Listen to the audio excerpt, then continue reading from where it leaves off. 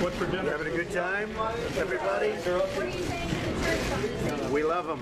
We love them. We say happy Thanksgiving.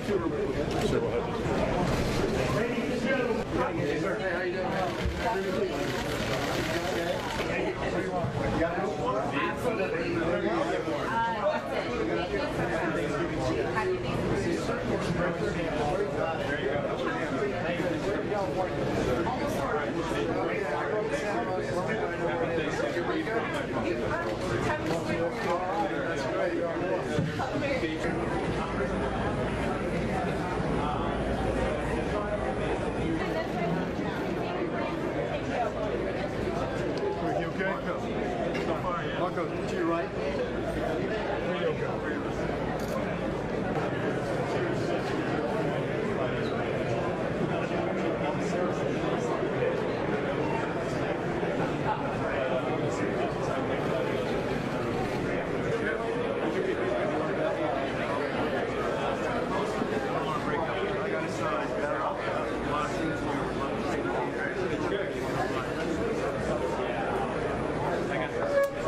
Well, as you know, for a period of time, we've been wanting to make a deal, and so have the Taliban, and we pulled back.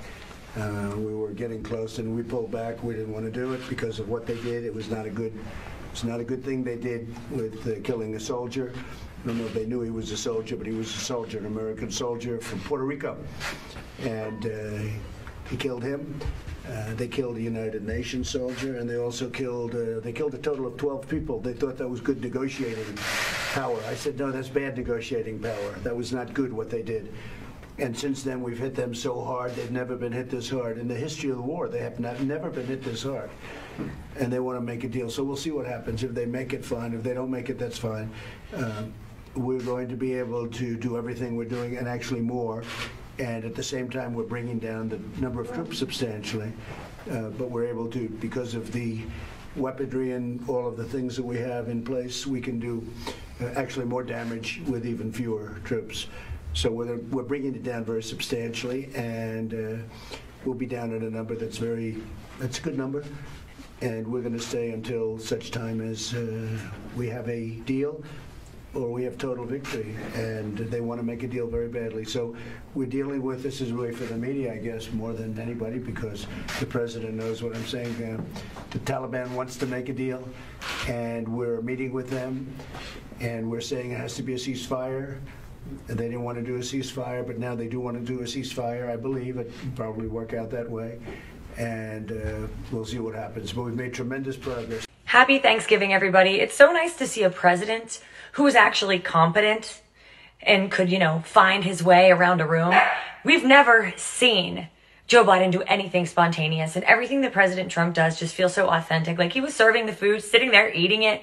Joe Biden would have started talking about like his shoelaces in 1957 and dog-faced lying pony soldiers, because he has no clue where he is and he has total dementia. By the way, everyone says like, oh, you're not a doctor, you can't diagnose Joe Biden. Don't you think like we've gotten way past that point by now? So I'm thankful for President Trump. I'm thankful that he'll hopefully be back in the White House in 2024.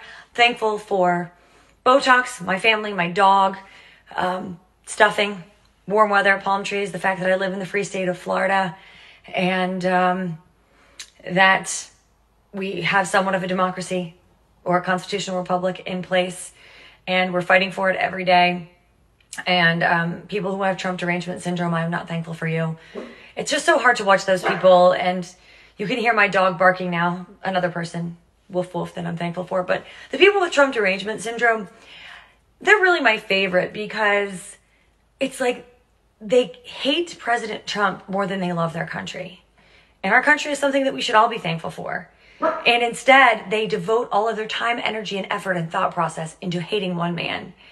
And, you see right now we're having so many problems domestically and abroad. And if people really just peeled back the layers of the onion and thought about what was going on, they would realize that under President Trump, we had $2 gas, some mean tweets. I'd rather have those mean tweets. Affordable prices at the grocery store, no foreign wars. A safe southern border. Right now, we're living in, honestly, utter despair. And we need President Trump back. And those moments just show you how great he is and how we have a total bumbling buffoon in the White House. He probably thinks it's Easter. All right, once again, happy Thanksgiving.